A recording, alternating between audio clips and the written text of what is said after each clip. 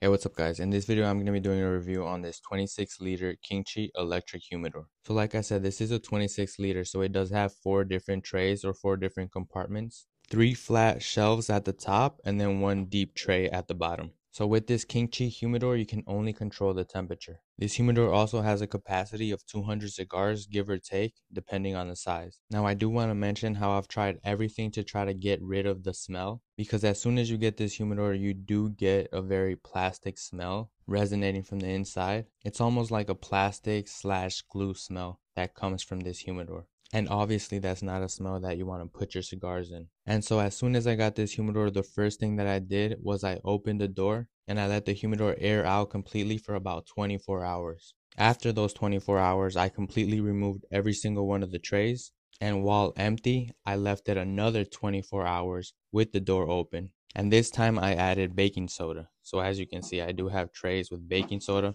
at the top as well as at the bottom. And so now it's been a total of 48 hours of me trying to air out the humidor. And then after that, I went ahead and put the trays back inside. I put this little cup with baking soda on the top, and then I put this smaller one at the bottom. Now after this, I did connect the humidor and I shut the door. And very quickly I noticed that the motor itself was producing this kind of glue plastic smell as well. So for the next 24 hours after that, what I would do would be open the door every couple of hours and let it air out once again and let the fan itself push all that smell out. After those 24 hours were up, I went ahead and checked it and the smell was still there. It was still present and it was still very, very strong. I then went ahead and removed every single one of the trays and I cleaned the inside of the humidor with a non-scented vegan soap, distilled water, and some baking soda. I went ahead and made a little mixture and then I cleaned the sides of the humidor. After almost a week of trying to get rid of this plastic smell, I really expected something to happen.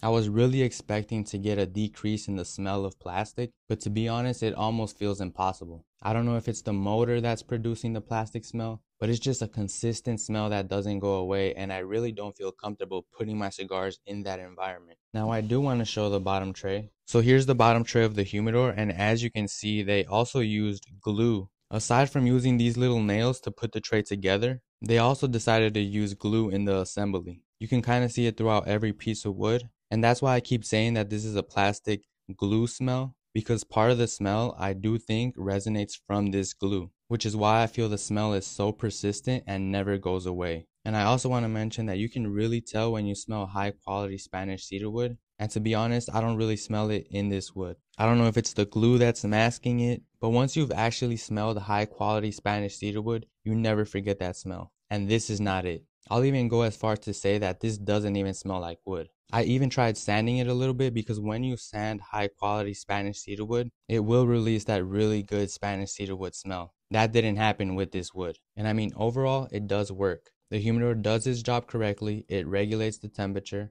and it does it very accurately. But if you're someone like me that really values that high quality cedarwood smell, and if you're someone that doesn't like the idea of having your cigars in an environment that smells like plastic, then this is probably not for you. So I mean, overall, this humidor does its job, regulates the temperature correctly. It has 4 layers, but just the smell of plastic is way too strong. Even after a week of me trying to remove it, it's still there. And that for me is a deal breaker.